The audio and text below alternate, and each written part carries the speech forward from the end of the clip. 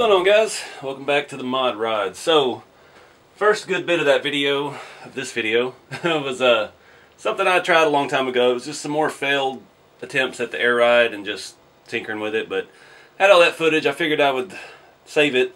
It's been about a month or so. And yeah, I got out here today. I think I gave up on the air ride for right now.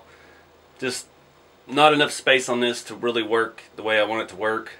And I'm tired of being stuck with this. I've kind of been, you know, just creative block on it. So decided to go a different route, and pretty happy with how that came out. It was all just kind of on a whim. I had no idea. I just opened up all my bins of parts and started seeing what I could put together with it.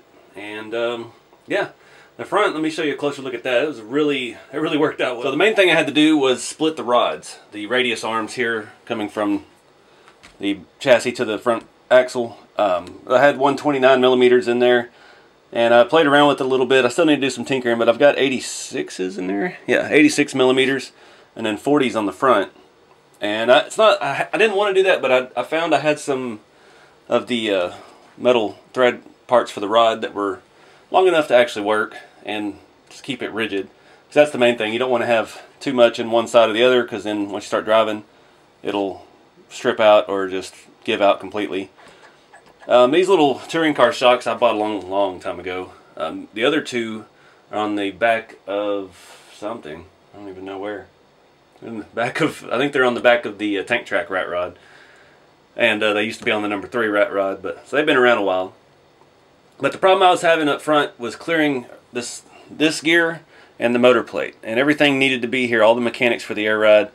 I had it working, but when it was aired up, it would have hit this, and it probably would have interfered with the motor. I don't have a motor in it yet, so it was looking like it was going to be a problem. And it was just that whole carbon fiber thing looked like bulldozer forks on the front or something. It was a little too much. The rear I had done and complete, but I wasn't happy with that. The front was going to be so wild, and the back was just generic. So I started looking at ways to make the back cooler and making the cantilever system, and there's not enough parts. The thing with this build is I want to build with the parts from the Fijon FJ9 drift car kit, and I've scoured through all of that, and I've cut up pieces and made stuff and modified everything, and I'm running out of stuff, and there just wasn't anything that could be used for the type of thing I was needing. So looking at the front here, this was an existing hole, mounts the motor plate to the I guess your shaft plate, your retaining plate, and I just run a long screw from the back, spaced it out. This is a Y-link thing off of an old RC 4-wheel drive T-Rex axle 4-link kit. I have no idea where the other one is, but I've probably used it on something like this over time. But it's just one of those things that I've had. It's sitting in my bin with all of my rods and rod ends, and it just struck me the right way. That bolt hole was perfectly centered on the chassis, unlike so many of the other ones that are offset just a little bit.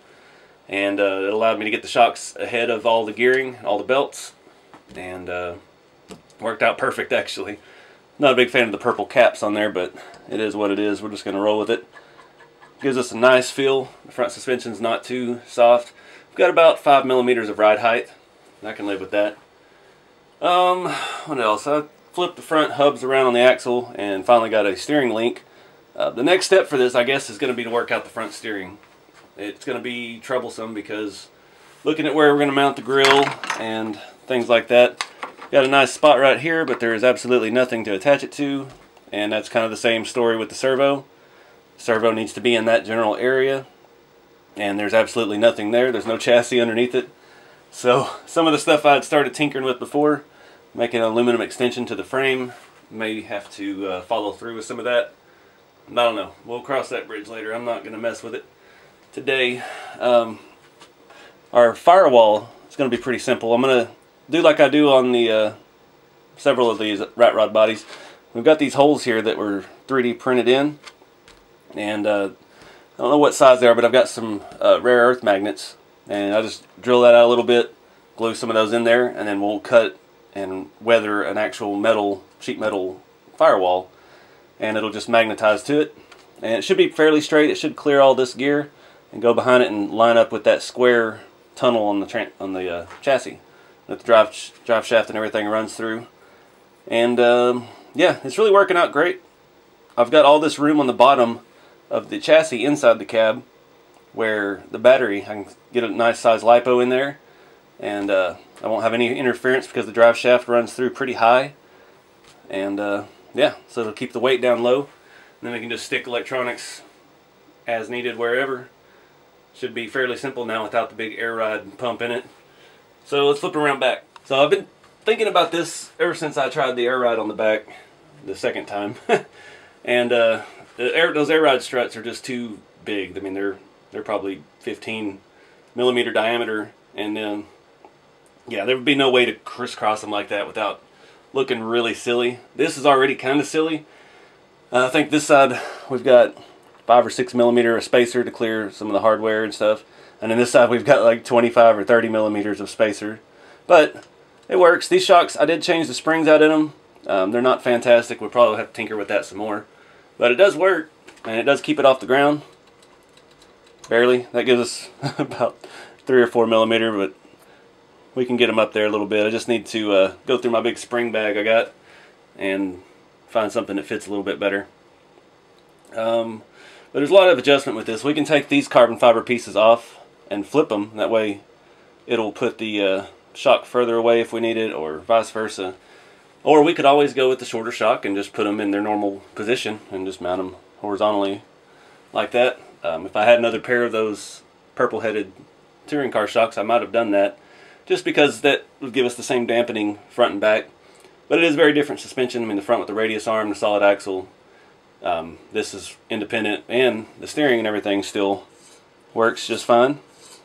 Still don't have a clue how we're going to run the mix on that with the front steering. It's going to be, I guess that'll be the step after, once we get the front steering going.